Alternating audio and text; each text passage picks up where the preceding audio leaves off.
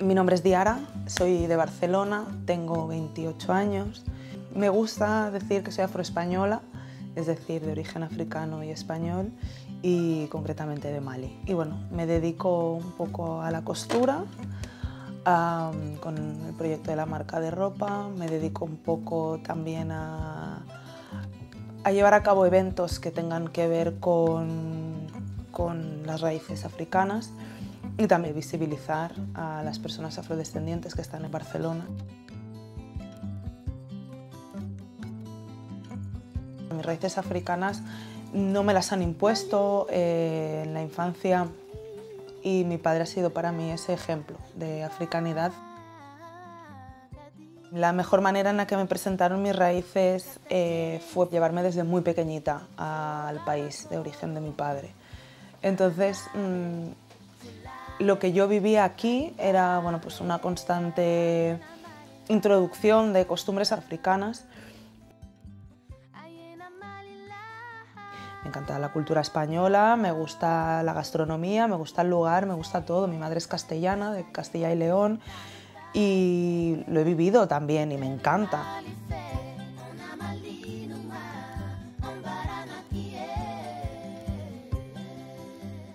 Tengo una identidad catalana, pero porque he nacido y he crecido en el mismo barrio. Me gusta porque es la que conozco y es en la que me defiendo, en la que he podido estudiar, en la que he podido conocer cosas. Aquí ser negrita, morenita, todos los adjetivos. Y llegar allí, en Mali, por ejemplo, blanco, la palabra es tubabú. Y entonces yo salir un día con mi bicicleta por allí y los niños, tubabú, tubabú, tubabú, señalándome. Y yo me giré pensando, ¿dónde? Y vi que no había nadie, solo estaba yo. Y pensé, aquí soy la blanca. Entonces el tener que mezclar esas culturas durante un tiempo es caótico. Yo ahora lo veo desde fuera. Pero ha sido caótico porque durante un tiempo no me identificaba en ninguna de las dos. Cuesta, es difícil, es complicado, es complejo, vives en una dualidad que no sabes qué dualidad es. No quería ser demasiado africana porque aquí te rechazan. A mí me han llegado a tirar un mechero a la cara, decirme tú cállate que eres negra.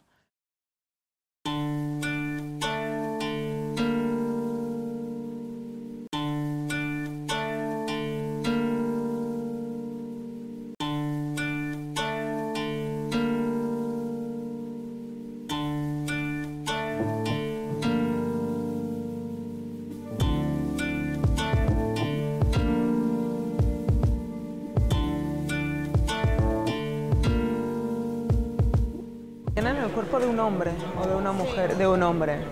Bueno, se debería hacerlo al revés ahora que eres... Entonces, claro, durante un tiempo en el que en la niñez eres la fea, por decirlo de alguna manera, porque no sigues los cánones de belleza establecidos, cabello liso, rubio, ojos verdes, piel clara. Pero claro, cuando ya tienes esas necesidades de adolescencia, de que te gusta saber, explorar y demás, te das cuenta que lo que atraes a chicos, por ejemplo, es por tu hipersexualización, no es por realmente lo que tú eres, ¿no? Entonces, claro, es frustrante porque te adentras a ese punto en el que ves que la sociedad española no te ve como un afrodescendiente ni una persona rica en dos culturas, sino que te ve como ese icono de mujer negra, sexy, grande, voluptuosa, etc. Y claro, pues bueno, te dejas llevar porque crees que no es malo. Como lo veo ahora, en aquel momento no lo vivía porque me veía una igual, ¿no? No veía que los problemas de color fueran reales, pero existían sobre todo culturalmente.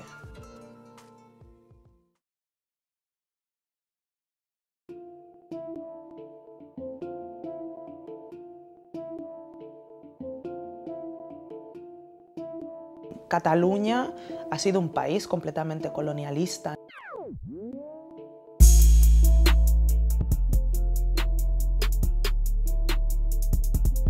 En el tema de la esclavitud ha estado muy presente. Entonces, eso, siendo catalana, yo puedo adentrarme ahí, puedo ver hasta dónde, ¿no? Aún condenándolo.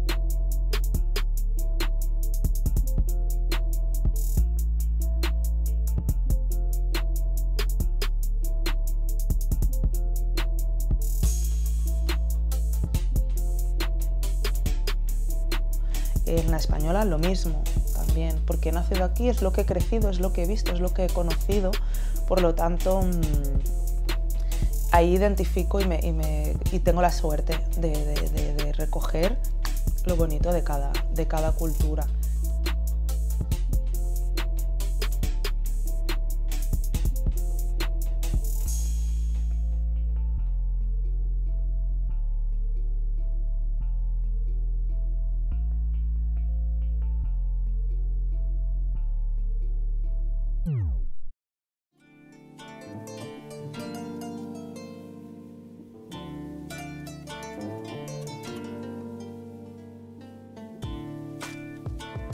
Mi padre tenía un taller por aquí, un poco más pequeño. Teníamos mucha ropa de gente que nos traía ropa que no utilizaba y demás. Entonces, pues bueno, pensé, tenemos muchas telas y muchos recortes que quizás sería idóneo mezclar los tejidos, ¿no? Y bueno, empezó así un poco customizando la ropa. Entonces, doni doni es una palabra que mi padre siempre ha utilizado. Significa poco a poco en bambara. Mi pareja está en el mundo de la música. Hoy en día lo que está haciendo es todo mucho más enfocado a los orígenes africanos. Él es un DJ activista, ¿no? Porque el activismo no solo es estar el puño en alto delante de una manifestación, que también, pero hay muy pocos DJs afrodescendientes que se muevan con la música de los orígenes, ¿no? Y mezclando sonidos muy ancestrales, sonidos muy folclóricos con la música que se escucha hoy en día, ¿no? Las fiestas Ashanti son fiestas en las que ponemos afrobeat, pues decidimos hacerlo nosotros mismos. En vez de esperar a ver quién lo hace, pues hagámoslo nosotros. Y la verdad que tienen buena acogida porque viene muchísima gente y se lo pasa muy bien.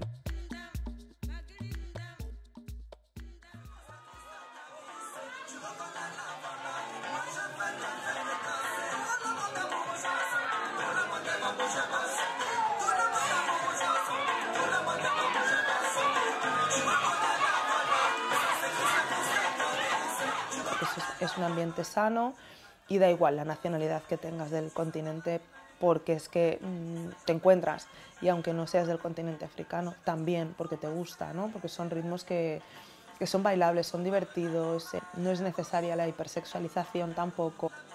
Este tipo de cosas sí que me hubieran ayudado, porque no me sentiría totalmente sola, ¿no? Es una manera de que haya para las siguientes generaciones.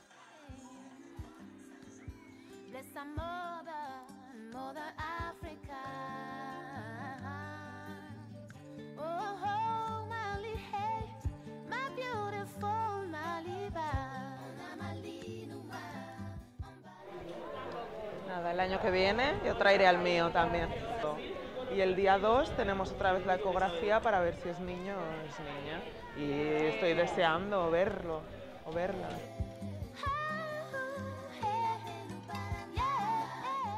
Creo que va a ser una niña, porque creo que es muy importante ser esa madre que esas inquietudes que mi madre no ha podido ayudarme con el pelo, con la piel, con muchas cosas. Encantada que sea algo que sale de mí, ¿no? Entonces, y si fuera un niño lo mismo, ¿no? Pero si es una niña, pues creo que es este punto en el que me toca a mí, en el abrirle los ojos. Mi padre lo ha hecho conmigo y me ha abierto los ojos y sin distinción ninguna de, no porque eres una mujer, no. Todo lo contrario, y creo que esa herencia que me ha dado mi padre es la que yo voy a dar a mi descendencia, sin duda, sin duda.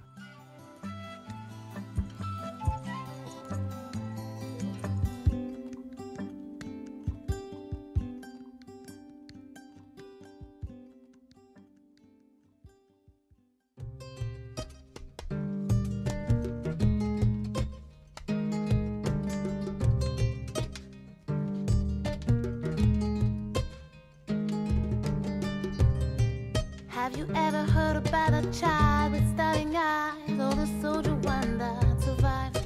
No one choose the place they're born or against who to fight. Let them know about love that makes us colors all around the world now.